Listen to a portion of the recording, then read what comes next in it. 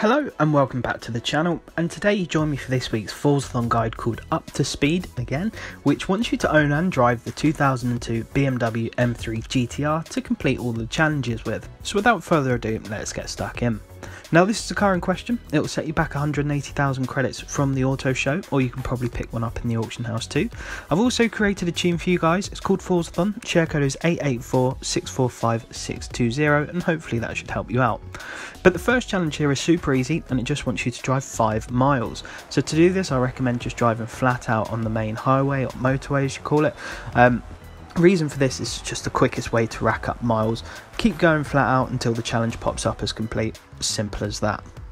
Now the next challenge here wants you to earn a Daredevil skill. Now this is actually a really simple thing to do, but to do it I recommend going into Horizon Solo mode. So I'm already in Horizon Solo, which is why it shows up as Horizon Life, but a Daredevil skill is just getting 2 or 3 near misses in quick succession. So it's really easy to do.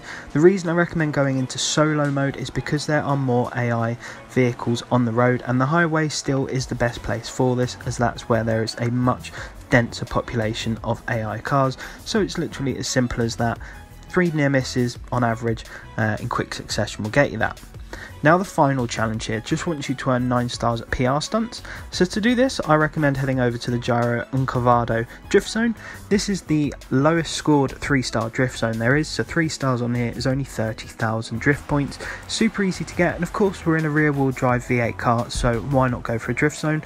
You don't have to use this one, or you don't have to use drift zones end of. You can use trailblazers or danger signs, whatever you want, but I just think the drift zones are probably the easiest ones, and especially this one as it's such a short drift zone. Even if you only get 2 stars each time, it will only take you a couple of minutes to complete the challenge, get a total of 9 stars. So it's really not that difficult, to be honest, and it's a nice easy final challenge to finish off with.